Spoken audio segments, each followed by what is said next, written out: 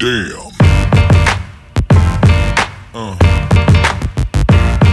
Yeah.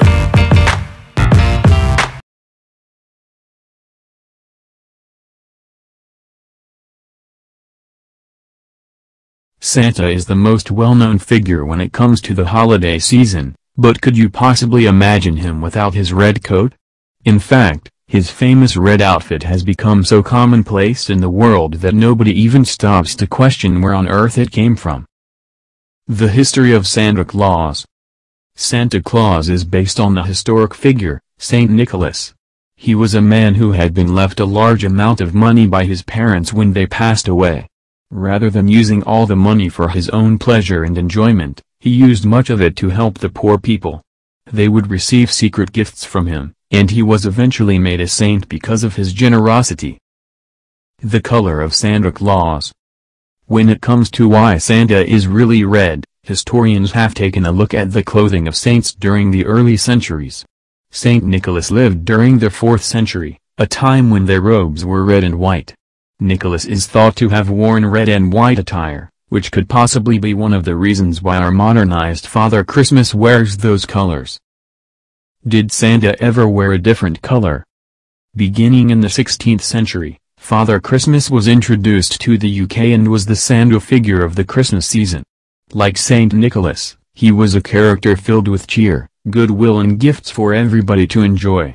However, Father Christmas wore green rather than red, supposedly to symbolize the coming of spring.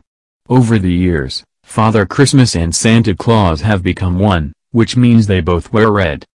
Thomas Nast, a popular American cartoonist, drew a picture of Santa for Harper's Weekly magazine in 1862. The original pictures featured Santa wearing a tan outfit, but over the next 30 years, it was gradually transformed into a red suit. Santa Claus and Coca-Cola. The fat and jolly Santa Claus that we know and love today was first created for an advertising campaign by Coca-Cola. In the 1920s, images of Santa in a red coat were featured in magazines and newspapers.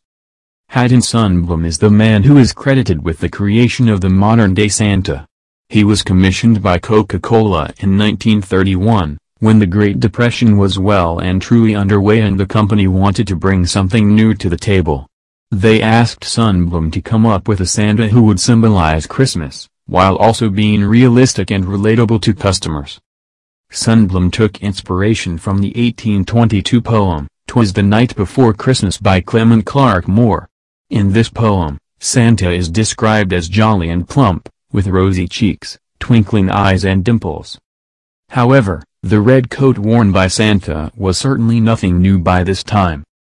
Not only did Sundblom have the robes of Saint Nicholas to copy, but he could also refer to the works of Thomas Nash, which showed a red coat before the end of the 19th century.